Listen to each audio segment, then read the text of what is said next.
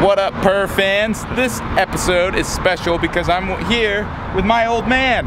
That's him. Just me, bald, and a lot older. So we're about to hit up Oregano, new location on University Avenue, see if the food's gotten even better than last time.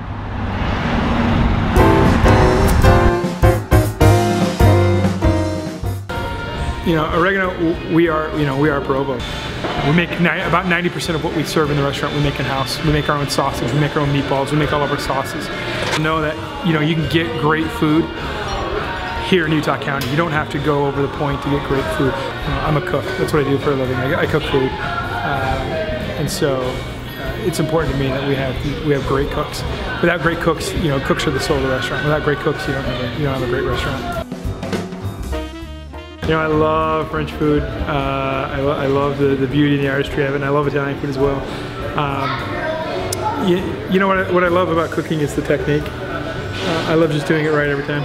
You know, whatever the cuisine is. But you know, for me, it's about family. It's about coming together, you know, with my family, but also that extension out to our staff. You know, our front of the house staff, our back of the house staff. You know, my oldest daughter is now old enough to work in the kitchen with me, and so working alongside of her is great. 49%, so 49 cents out of every dollar spent at a local business is kept here in our community. When you spend that same dollar at a national brand, only 14 cents of that dollar is kept at a local level. We got the bruschetta here, crispy little pieces of bread, fresh little tomato, and Parmesan. The little crostinis, they're awesome because they're hard, but they're not like dry crouton, crunch, and crumble everywhere. They still got some moisture to them, so it's soft, it's awesome. The bruschetta, it's fantastic. The little tomatoes with the fresh grated Parmesan cheese, it gives you a nice little kick right at the beginning, and then it's just got this sweet aftertaste.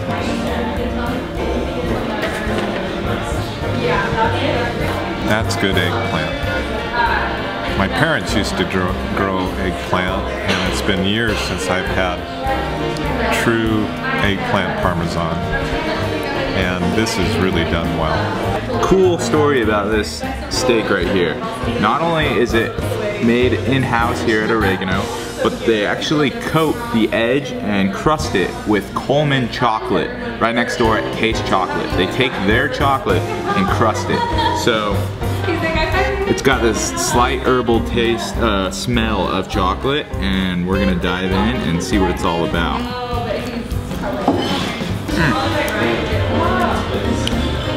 You guys, I feel like What About Bob right now.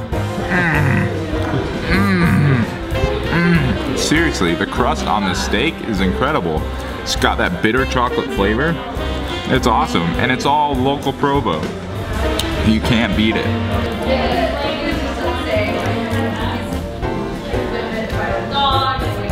Boy, I'm a cheese fan, and these are good cheeses.